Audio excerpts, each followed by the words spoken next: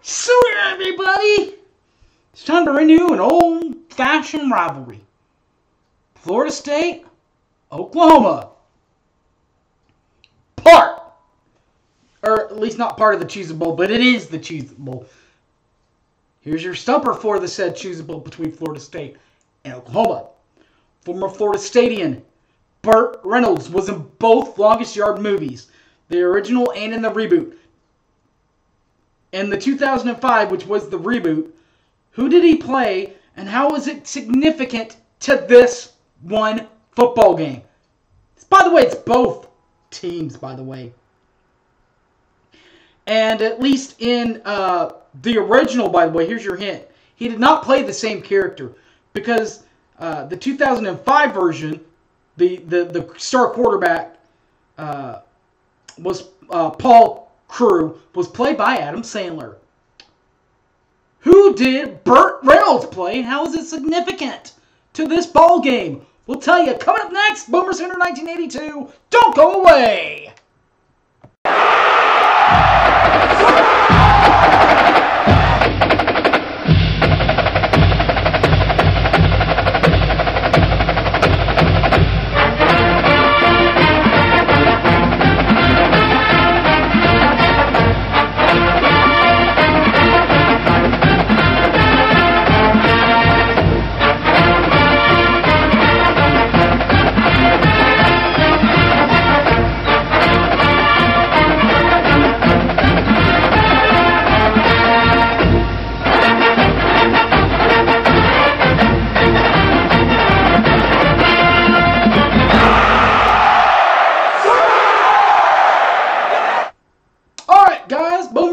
Everybody, welcome back to the show. You guys know me. I'm Harry James.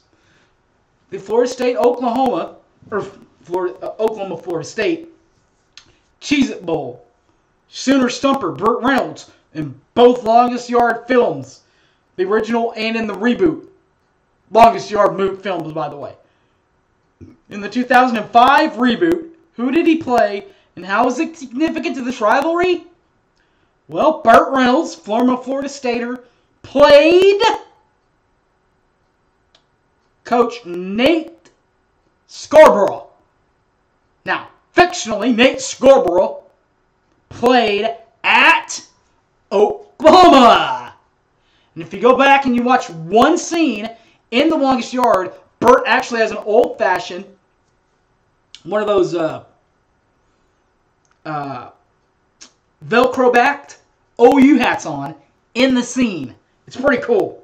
Alright, so that's your answer. So now let's talk about the Cheeze-It Bowl between Florida State and Oklahoma. Series, 8 games, 7-1 in favor of Oklahoma. That's an 86% winning clip.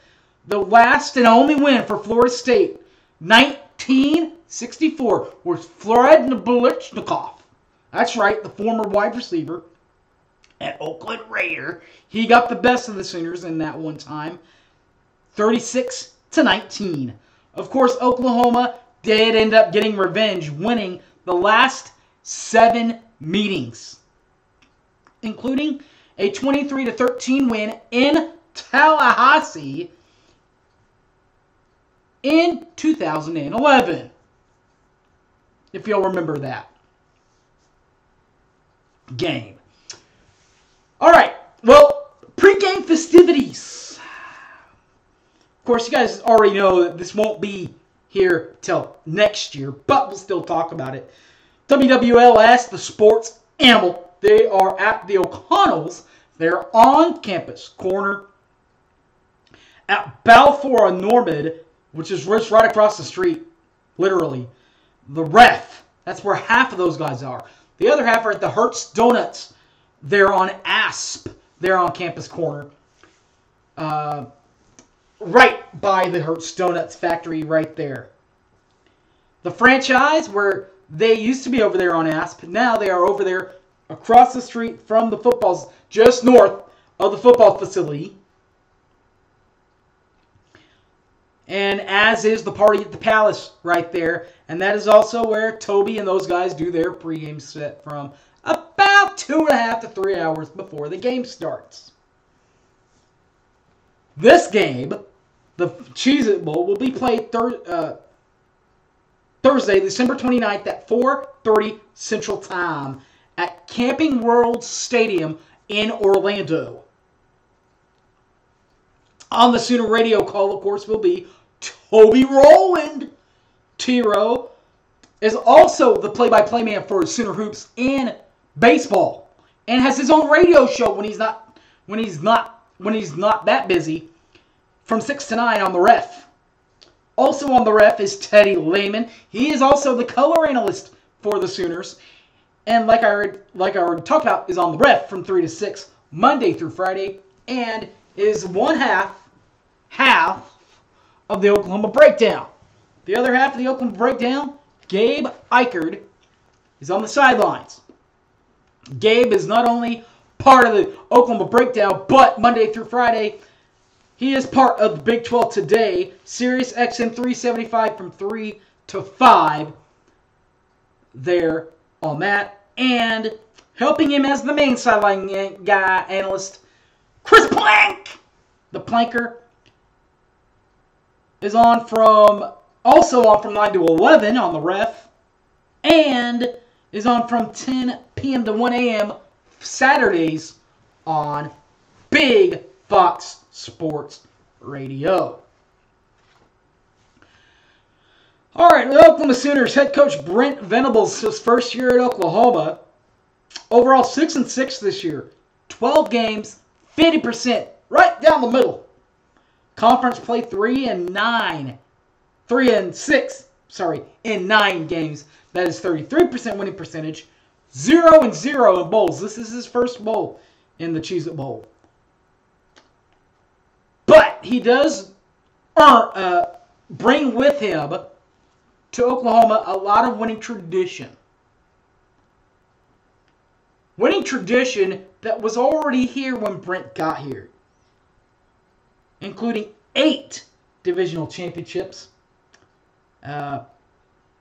and 4 other times the Oklahoma qualified for the Big 12 championship since they brought it back, and 13 conference titles.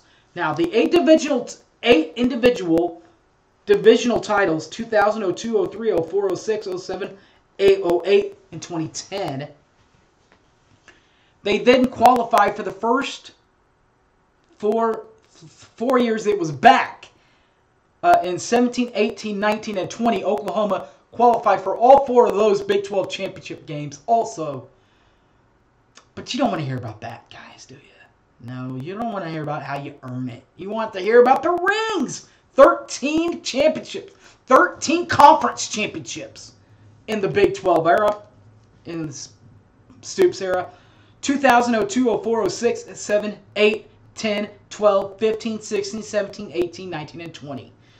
2022 recap, 6-6 overall, 3-6 in Big 12 play, tied for 7th place with Kansas and West Virginia.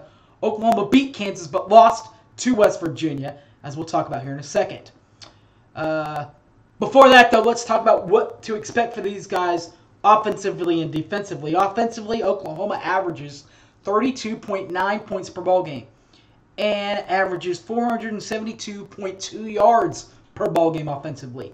The defensive Oklahoma, 29.6 points per ball game and 450.5 yards per ball game on defense. Oklahoma's 6-6 and 3-6 Big 12 record includes wins and losses over. The wins, Florida State, Texas El Paso, Kent State, both games in Norman, 45-13 over UTEP and 33-3 over Kent State. And at Nebraska, 49-19. The Sooners then lost their first 3 games of the year to start conference play. They lost 41-34 to Kansas State in Norman. They then lost 55-24 at TCU, and then they lost 49-0 against Texas at the Texas State Fair. They then got their wits about them and got 2 wins. A 52-42 win over Kansas, and a good solid 27-13 win at Iowa State. The Sooners then came home to play Baylor and lost that game 35-32. The Sooners then lost at West Virginia 23-20. They then beat their current rival Oklahoma State 28-13, but then lost at Tech in overtime 51-48. The Florida State Seminoles. Their head coach is Mike Norvell. He's a 2004 grad from Central Arkansas, I think, right? Central Arkansas. Has coaching history from 2016 to 2019 at Memphis before joining on at 2020 for the COVID season. Overall, at the two stops, he's coached in 86 games and has a 55 and 31 overall record, 61% winning clip, and in conference play, that is AAC and ACC play, conference 35 and 21 in 56 games, a 62% winning clip, but 0-3 in bowl appearances.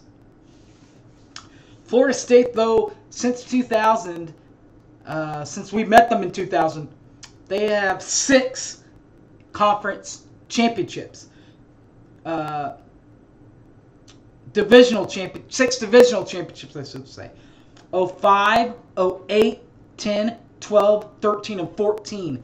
Now, 2005, they tied with Boston College. Florida State won the outright title.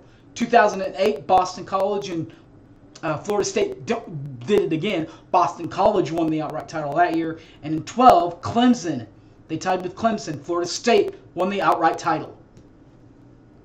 Since 1999, the Stoops era began.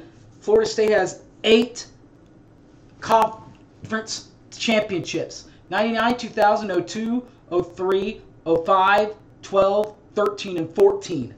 In 2020, Florida State is 9-3, 5-3 in the ACC play. Second in the Atlantic Division of the ACC.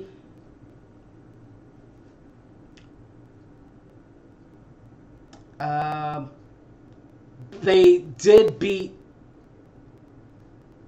in 2022, their offense last year, that is, they lost to Mississippi.